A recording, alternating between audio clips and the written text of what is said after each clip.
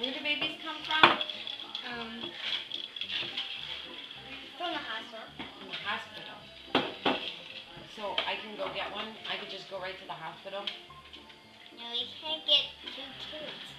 And you want 2 kids? Yeah, 2 kids.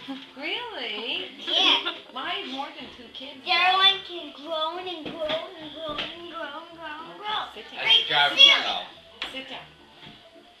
So if we want another kid, we just show up at the hospital and they give us one? Yeah, because you're not saying, Mom needs a bed. Mommy's what? Mom needs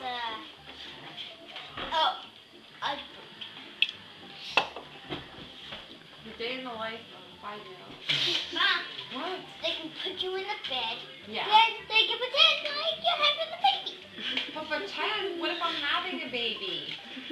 I mean, Have baby at 10. you have baby at 10? No, you need a baby at 8 years. 8 years? How about 5 years? Oh, okay. But you have a baby at 5 years old? But you're 5. Are you ready to have a baby? No, you don't have a baby in your stomach far in you. It's right to your throat. It's in my throat? Yeah. That'd be gross. Every time I go to open my mouth, you hear, wah, wah. Open your mouth. What? Just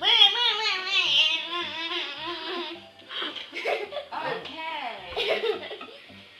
Can you get back? Can we get back? Back to what? Pretty. Oh, that you are. So babies come from your throat? No, they come from our stomach. Oh. From the stomach.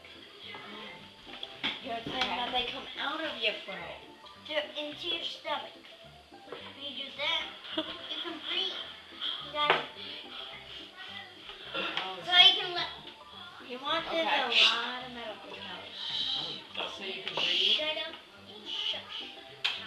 So you can breathe? Yeah, you gotta. And so, someone gotta drive to the hospital.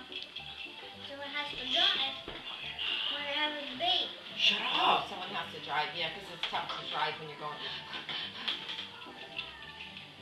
And I'll be in the back. I'll be in the back, and I'll do in your stomach.